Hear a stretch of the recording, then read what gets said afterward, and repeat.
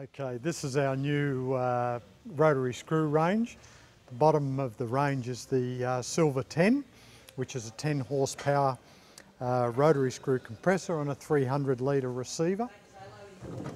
Inside the rotary screw we have what's called an encapsulated screw end, which means the oil tank and the air end are one piece.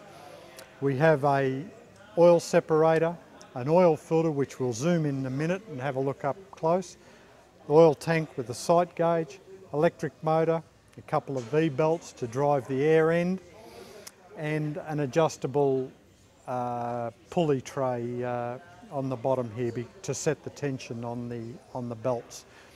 When the rotary screw runs, what happens is in the air end there's two opposing screws that are very tightly machined to one another. In fact, I think it's 0.04 millimetre is the gap between the two of them.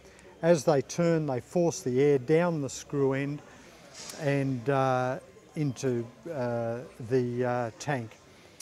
The pressure of this machine operates between 8 and 10 bar, and if we come in now, I'll show you some of the components up close. Okay, we've got a 10 horsepower or 7.5 kilowatt electric motor tucked in the back here. This is a class 1 energy efficiency motor, so it conforms to the new MEPS standards in Australia. We've got a dual V-belt, and it's very important when you commission these compressors that the electric motor is running in the right direction. There's a large red arrow on the outside case of the cabinet of the compressor that shows the right direction. So when you wire it up with the 3-phase plug, it's a quick on-off just to check that it's running the right direction, because if it runs for more than 5 seconds in the wrong direction, you can damage the air end. The air end, as I mentioned before, has two opposing screws in it that are very tightly machined together, and the oil actually forms like a piston ring, if you like. It seals between the two air ends, so as the air is forced it can't go backwards. It's like a gasket. We have an air filter on top, which is just like any normal air filter on any compressor or on a motor vehicle. It's got a filter cartridge inside it that needs to be replaced or cleaned out when servicing. We've got an oil separator. This is what happens when the air comes out of the screw end. It contains a mixture of the oil and air. And what we want to do is get the oil out of the air and back into the oil tank. Behind the air separator, there's another oil filter, which is very similar to an oil filter on a car. Both the separator and the oil filter, when they're replaced, are just unscrewed and a new one fitted on. So when the air is compressed in the screw end, it passes out of this hose here, round the back, externally past the radiator and then down into the tank. The oil comes out of the tank through the radiator, then back through the oil filter at the back, then into the screw end. When the compressor first starts, it goes through 3 stages of compression. The first stage, it just builds up enough pressure to pressurise the oil in the tank so that the oil is forced up into the screw end to lubricate it. Then when that's done, it goes through a next stage, which is a transition stage, and when it builds up to a little higher pressure, it opens a valve on the air intake that then allows full air intake so as the air can be compressed into the tank. When we start the compressor in a minute, you'll hear the difference in the 3 stages. So here's the control panel, on-off button. In the field here, we'll see the oil temperature. So let's start her up. Oil temperature current 40. If we listen for the phases now, 2, 3. So now it's pumping air. Temperature rises very quickly on the silver machines, within 2 minutes to 70, 75 degrees Celsius. So this avoids a lot of condensation in the water by taking a long time to heat up. When the compressor reaches 10 bar, it stops, as it's just done now. The air intake's closed. So you can see on the gauge here, the pressure in the air end is decreasing. It's depressurizing the air end, whereas the pressure on the gauge on the end in the tank, which shows the tank pressure, is set at 10 bar. So now the air pressure is decreasing in the air end, and this will continue to wind down for 2 minutes. When it's empty, the machine will stop until the air supply is needed again. One of the features of the FIAC machine over Atlas Copco models and some of our other competitors, if you turn it off, it doesn't stop immediately. It continues to run until the air pressure in the air end is down, and then it'll stop. This is a good feature because the air end cannot be damaged when restarting again. Okay, one very important feature of rotary screw machines, these FIAC machines, is when they're first turned on. It's very important, as I mentioned, that the belts inside are running in the right direction.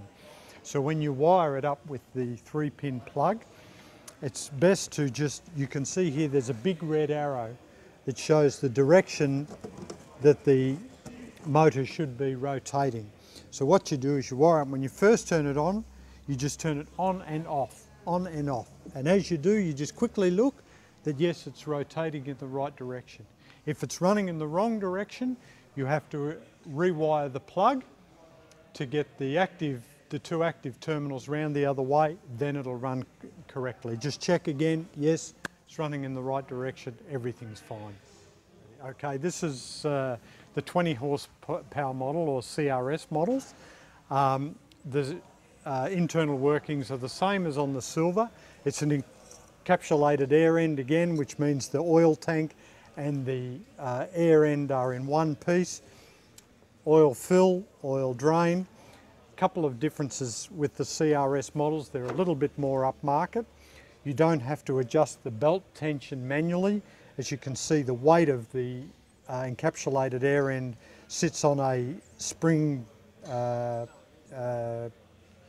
counterlever, which, as the weight of the machine against these springs, just keeps the correct tension on the belts. Another noticeable difference is on the silver models, the air before it goes into the tank just passes externally around the radiator. On the CRS models, the radiator is on the top of the machine, so it gets rid of the hot air, and the air actually passes internally through the radiator. So the cooling of the air is better on the CRS models than the silver.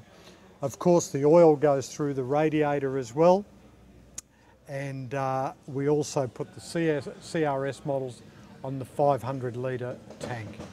The control panel on the CRS models is a little bit more sophisticated than on the silver machines.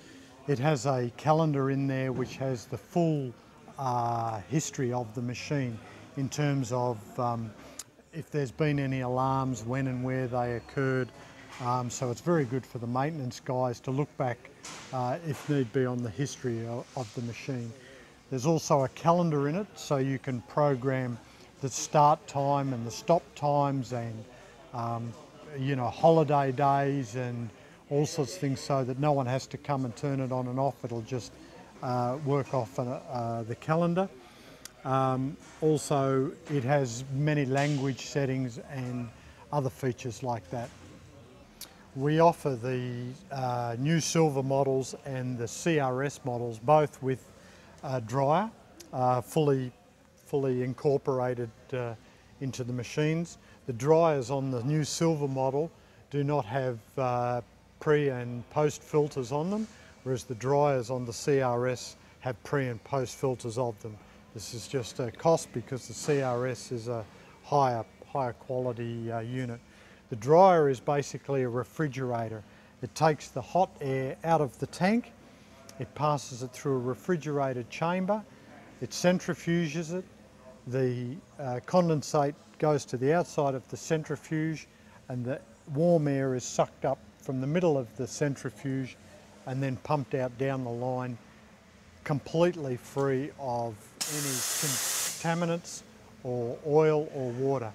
As you just heard, it has a solenoid valve that kicks in that releases all of the filtered contaminants onto the base of the machine. That filter kicks in about every 2 minutes to discharge it, and it's automatically operated. There is some adjustments in terms of setting the temperature and dew point, but I don't think for our customer base, because our climate in Australia is pretty mild in comparison to many countries, there's no need to reset it. It runs off 240 volt 10 amp plug. It's on a separate circuit to the compressor.